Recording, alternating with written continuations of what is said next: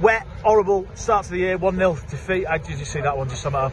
Yeah, awful conditions, but it was awful conditions for both sides. I thought the technical ability in the first half. I thought we kept the ball, played it well. There was a big chance for Thomas Asante, and he didn't take it on this occasion. And they took their chance basically. Yeah. In terms of, you know, little positives to take, is probably Tom Fellows' performance the only one. I thought he was pretty good today. Yeah, I thought Fellows played well.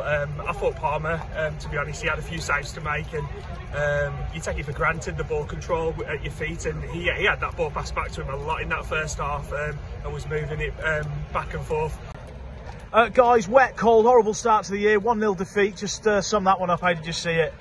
5 minutes of the second half cost us really. I thought we were the better team throughout. Just 5 minutes, they put the ball in the box and got a lucky break for the goal really, off merit. Just in terms of, obviously, the selection, Fellows come in today, given sort of injuries and stuff. Was he probably one of the only real positives? I thought he was our man of the match, one of the better players. Come down on our right on that side, and he put some decent balls in the box. So I thought he was good.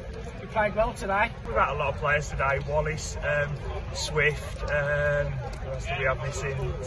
Well, that brings me on to the third question. You know, Sarmiento's gone out on loan. You know, lack of numbers. I know the club want to try and bring a couple in, but you're a little bit concerned at the moment going into the new year. Yeah, it's a good thing. The FA Cup's this weekend, and in a way, I mean, if we rest everyone, it could be a closer game than people are anticipating.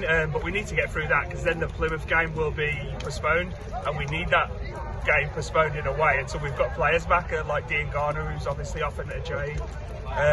So yeah, we need to get through the weekend for more than one reason. In terms of sort of worries, Wallace out injured. You know, we didn't see Swift today. Sarmiento went this morning. Are you a little bit concerned? Obviously, the club look like they want to bring a couple in, but we need them in. At least we've got a couple of weeks now to. We've got the cup game next week. We need freshen up big start. So hopefully we get into the transfer market, get some more loan players.